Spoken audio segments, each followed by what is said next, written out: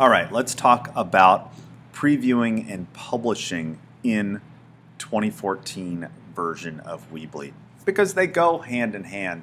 Now, if you look at other help resources for Weebly from the past, there used to be a useful preview button. They kind of wrapped that preview now into either desktop view, I'm looking in the upper right, or mobile view. They're both cool, but you're still in edit mode and your preview is being translated through their own web-based design tool. And I feel like for you to really be sure that your design works the way you want it to, you need to test it outside of their design tool, but still in a browser. This will all make sense in a second.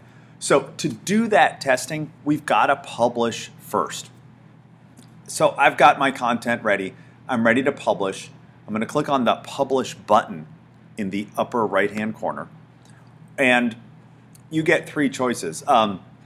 If you're working in the free version, frankly, the top one is the only one you care about because the bottom two, getting a new domain or using a domain you already own, both involve money, and we're working in the world of free. So you can set up your URL. If it's available on Weebly.com, you'll be able to get it. So there's I'll change this to 2014, keep it current, 2014 sample magazine. It says it's available, life is good. I'm going to click continue. And this is a little bit confusing because you're immediately told, hey, 2014samplemag.com is also available. Makes you feel like you have to do something else. In fact, you don't. This is Weebly saying you could buy this and that it is available. And obviously you can immediately share your success on Facebook or Twitter. But what we're looking at is up above here, 2014samplemag.weebly.com. That's the URL we just created. Now I can click that link and you'll notice I am outside of their editing tool, just viewing it on another tab. You can't see my tabs, you'll have to trust me, sorry. So I'm going to click back now to this window and just close it. Don't do anything with buying a domain. You don't have to. We'll close that puppy up. So now my plan for making any changes and previewing them now would be I'll drop some text in here. Check out this video. Fix a little capitalization here.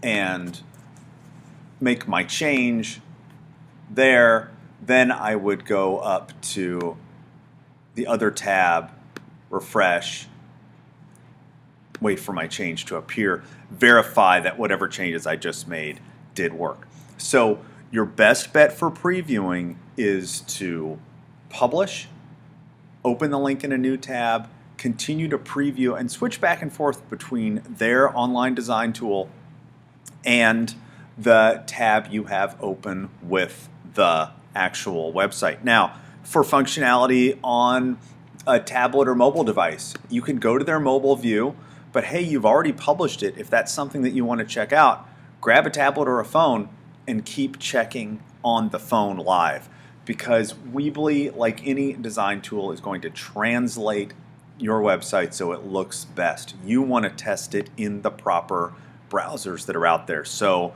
on a desktop, remember, you're checking Chrome and Safari, yes, Internet Explorer, and of course Firefox. And on a mobile browser, you should definitely be checking out, at a minimum, Safari and Chrome. Any questions about previewing, drop them in the comments, and I'll get back to you. Thanks and have a great day.